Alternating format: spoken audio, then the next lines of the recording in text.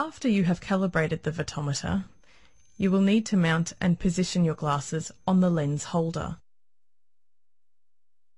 First, ensure that the arms of the frames are facing away from you.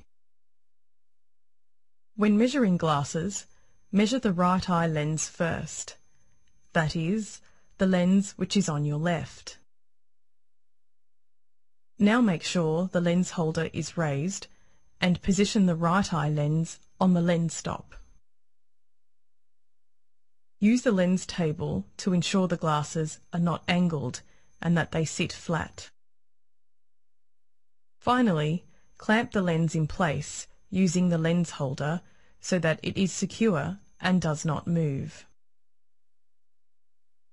Now that your glasses are successfully mounted, you are ready to take measurements.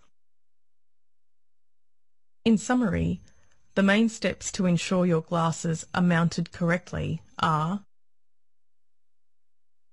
mount your glasses with the arms of the frame facing away from you. Measure the right eye lens first, that is, the lens on your left side.